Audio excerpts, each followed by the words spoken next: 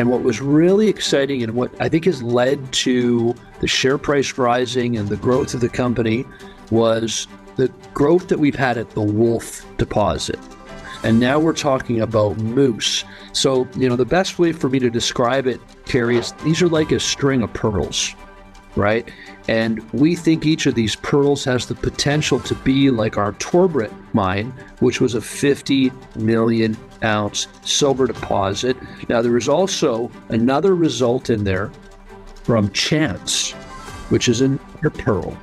And let's call it a 200 gram hit over 23 meters, 200 gram per ton silver over 23 meters. I think we've got at least 5, if not 6, maybe 7 of these that have the potential to be 50 million ounce silver deposits. The Financial Survival Network. Now more than ever. The Financial Survival Network. And welcome. You are listening to the Financial Survival Network. You are watching the Financial Survival Network. I'm Kerry Lutz, your host. Hey, we've got an exciting update from our good friends over at Dolly Varden Silver. CEO Sean Khunkhun is with us now. And Sean, I just picked up on the latest drill results, which were pretty extraordinary. 978 grams per ton silver over 5 meters and 3670 over 0.79 meters at the Moose Lamb vein, which I hadn't heard of before. Pretty exciting. No, very exciting, Kerry. And just to sort of take a step back from the Moose hit, this is a project that has a significant silver inventory. We've got close to 150 million ounces of silver equivalent in all categories. And what we're trying to demonstrate with the drilling program is that there is significant room for expansion. So the Dolly Varden silver mine, which was the richest silver mine in the British Empire, and then you move up about 1.5 kilometers, and you've got the Torbrit deposit, which was Canada's 3rd largest silver mine. And what was really exciting and what I think has led to the share price rising and the growth of the company was the growth that we've had at the Wolf deposit. And now we're talking about Moose. So, the best way for me to describe it, Kerry, is these are like a string of pearls, right? And we think each of these pearls has the potential to be like our Torbrit mine, which was a 50 million ounce silver deposit. Now, there is also another result in there from Chance, which is another pearl. And let's call it a 200 gram hit over 23 meters, 200 gram per ton silver over 23 meters. I think we've got at least 5, if not 6, maybe 7 of these that have the potential to be 50 million ounce silver deposits. And you start doing the math on that, and then you factor in the 1 million ounces of gold up at Homestake, that not to mention also is accompanied by 20 million ounces of silver.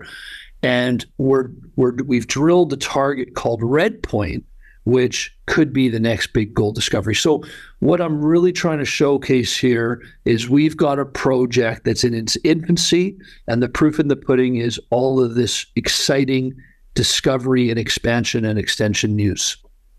Drilling, what's taking place right now to extend these finds? So we've got 3 rigs that are currently turning 24 hours a day. We've completed 25 drill holes. We've announced 2. We have a total of 25,000 meters of drilling. And, we might have completed, just under 1/3 of that so far. And that's the plan meters. We could always make a decision to significantly expand the drill program. Last year, we drilled over 50,000 meters. So we have the budget and the capability technically and logistically and with manpower and equipment to do so. And really, like, this is a company, and I really think that, I will say this, like, the stock market's all about growth, whether you're Nvidia or your Tesla or your Apple or Nike or your Dolly Varden silver. And our growth comes from growing silver discoveries. And, 4 years ago, this was a 20-something cent stock. It's now trading north of $1 a share. And that was at a time where there hasn't been a tremendous amount of interest for small microcap precious metals equities. We're starting to see a little bit of interest. And I just think that, we are very, very well positioned for this coming bull market. Hey, and during the time you mentioned, the 4-year period where the interest has been, weak at best, really, Dolly Varden, a couple of other companies have really stood out during that time where you've been able to raise the capital. You haven't have to do things on care and maintenance and deferrals. You don't have to defer your drilling programs. So that kind of makes you uniquely situated, because obviously we're in a new precious metals bull market cycle. And where do you think we are in this cycle here, Sean? I think this is a baby bull. I think it's early days. It's a baby bull. I've got a friend. He's also an investment advisor. His name's Bob Thompson. Bob is over at Raymond James, and Bob has famously coined the idea or the term the mining clock. And essentially, 1 o'clock being the start and 11 o'clock being close to the end of the party. And where Bob thinks we are is, he thinks we're somewhere in that 6 to 7 o'clock range. But he also talks about how, 90% of the wealth is created after 9 p.m., right? So it's in those final, particularly for the microcaps. So I agree with you. We are in a bull market. I agree with Bob about, we're moving towards that moment. It could be a few years from now, or, could be measured in, 18 months. But one thing I do know is if you look at where the price of silver is relative to gold, this is an indication that we haven't seen the end of it. Gold's putting in new all-time highs. Silver is only trading at 60% of its all-time high. And so that's a great indicator that it's still early days. The other phenomenal indicator is where mining equities are relative to other asset classes. Now, we could take whether we take the price of gold or gold equities to Dow ratio, or we take something like where the venture exchange is trading as an index. So, the Canadian Venture Exchange is a great proxy to junior mining companies.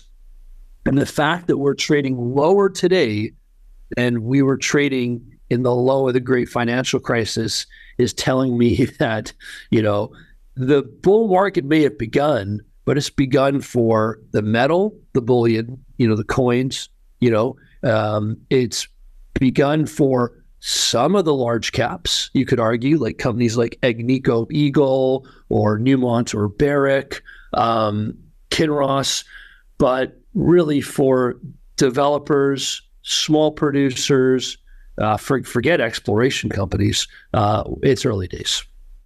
Well, my personal feeling, and I'm not an expert like you were, Bob, but I think this party could extend on, and it could be a mammoth party that goes on till 6 a.m.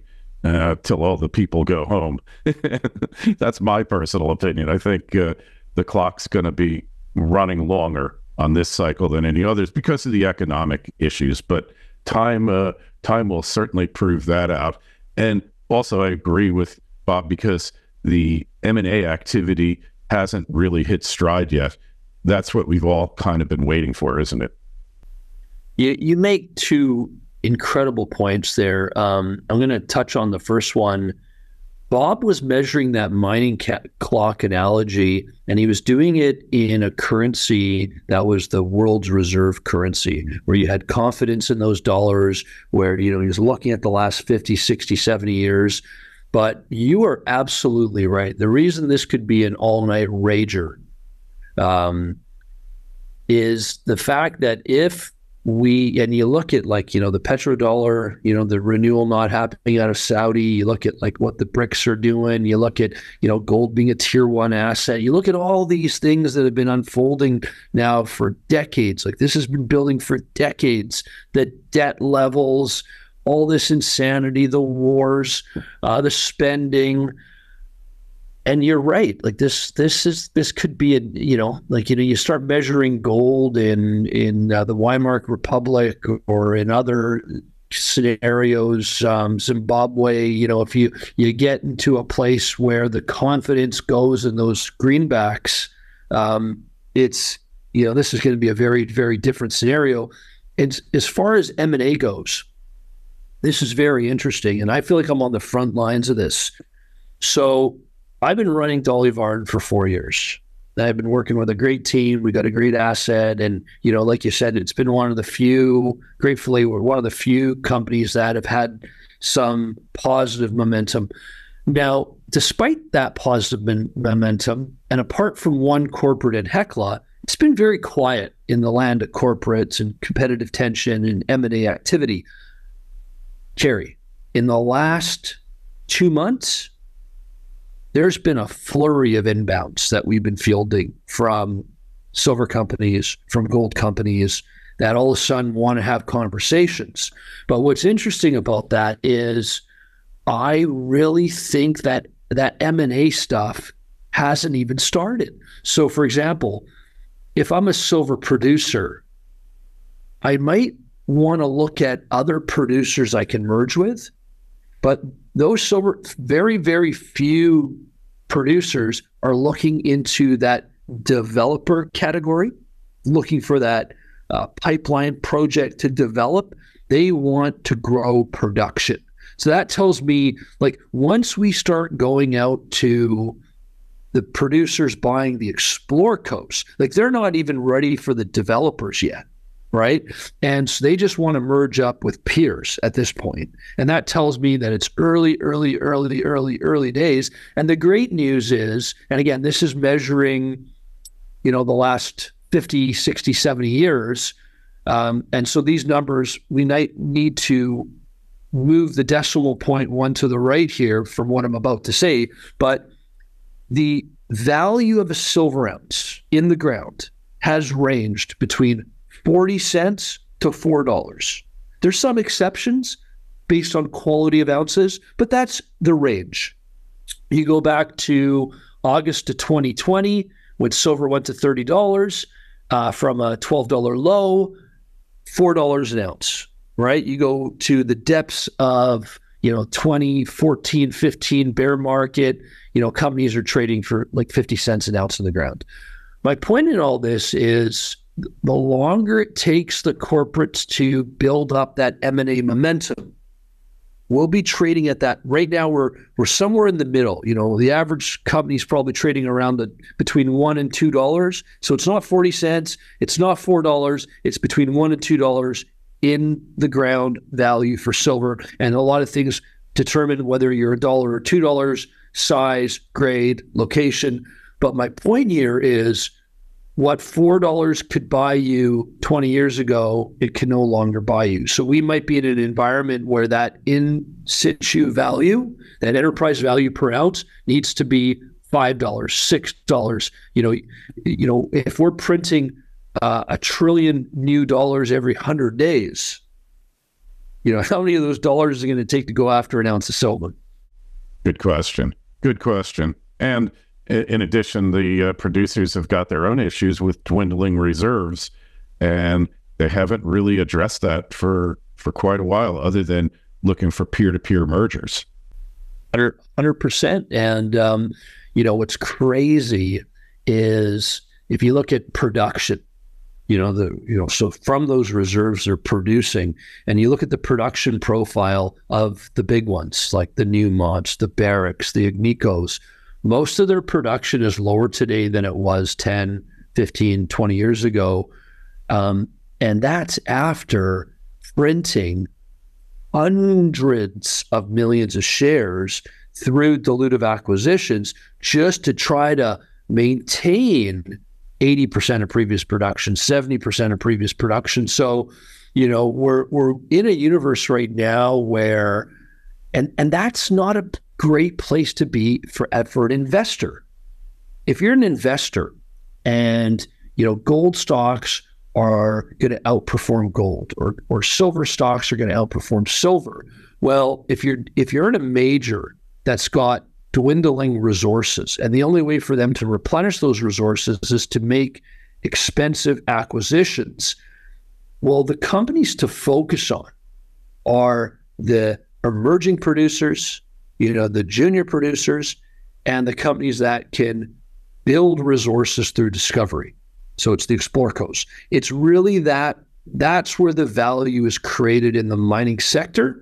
But when you're in a bear market, the place to hide out is in the royalty companies and in the senior producers. But now that we're moving into that baby bull market, it's time for investors. And the sweet spot that I've tried to pick after doing this for 20 years and studying it and focusing on it is find a company that's got a deposit that has the ability to grow that deposit. And that, I think, is the real sweet spot. So that's where we try to focus. And Dolly Varden fits that profile to the T. All right. Hey, any events coming up that you see could have a material impact on the sector and on Dolly Varden in the near future? Well, it's like a powder keg. There's 99 things ready to have this thing explode. And so had you want it alphabetically, Jerry? Well, let's just say the top three from your perspective. Well, listen, I think it's hard to put your finger on the calendar where confidence goes. But I remember when I first started, the narrative 20 years ago, the narrative was, what if China trades treasuries or dollars for other things? And over the course of the last decade, we've seen, them move half of their dollars or their US denominated bonds into agricultural land, commodities, real estate. They've taken dollars and they turned them into hard assets.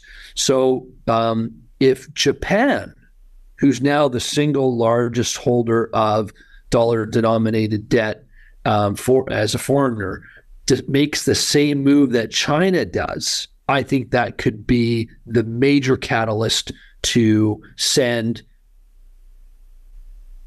commodities priced in dollars through the roof, including silver and gold. So that's number one. I think the other thing that could impact our markets is a recession, a depression, and initially, during those types of events, gold and silver in nominal terms could get impacted negatively for a minute, but what history has taught us is they will be the best performing assets and the place to actually, from a relative basis, to preserve wealth. So I think, more central banks moving away from dollars, sort of de-dollarization. You've got the potential for slower growth or recession, and then Jim Rickards talks about currency wars, trade wars, and then real wars. And the world has gone from cold to hot on the war front, so that's another risk. But ultimately, there are things that are happening like growing industrial demand or growing demand out of Asia for these metals that even without these three factors, I think are very significant. Like, for example, in Q1, the buying that's come out of India for silver has been material. Like if you took India and solar, that makes up, a third of all demand for silver today. Substantial. So a lot of potential pluses down the road. And even if things just stay the same, even though they appear to be pretty unsustainable, but even if they stay the same, the demand aspects are going up for gold and silver. Yeah, absolutely. 100%. All right. Well, we got some things to chew over here. Really interesting news, and the results can be better. And we just got a small percentage of them. In your humble opinion, anything approaching what Moose Lamb is? Any targets there that you think are going to be equal or even better? We've got all 3 rigs turning on the Wolf deposit, and I'm really interested and excited about. We're employing a method, Kerry, called directional drilling. And this directional drilling, it's a little bit more expensive than your traditional drilling method. But the reason we're using it this year is if you think about some of our targets, you're going from surface and you're going down, hundreds and hundreds of feet below the surface. So if we, based on all of our, scientific tools like the geophysics, the geochemistry, understanding the geology, if we take all that information and we look at where we know the mineralization is, and if we try to target and pinpoint where we think we could have an extension, you could have the drill bit deviate from surface to target depth. What the directional drilling does is it improves your precision. And why I'm excited about that is there are multiple structures that have brought in the high-grade silver mineralization. I think this directional drilling is going to capture more than one structure, which should lead to capturing more silver over a greater thickness, which would result in better results. So we've never done it in the 100-year history of the Dolly Varden project. Directional drilling has never been employed, and this is tapping right now, and results are pending. All right, so this could be the game changer in the whole exploration sector here. Directional drilling, like horizontal drilling was for petroleum and nat gas. So, all right, well, we're going to look forward to those results. Ask everybody who's watching, listening, go over to dollyvardensilver.com. Sign up for notifications, ticker symbols in the U.S., DOLLF, and of course in Canada, DV. Sean, we'll be talking to you again soon. We'll see you at the Rick Rule Symposium in Boca Raton. That is from July 7th to the 11th. So if any of you are in the neighborhood, please stop by, and we'll talk to you then. Thanks so much, Kerry. Looking forward to seeing you soon.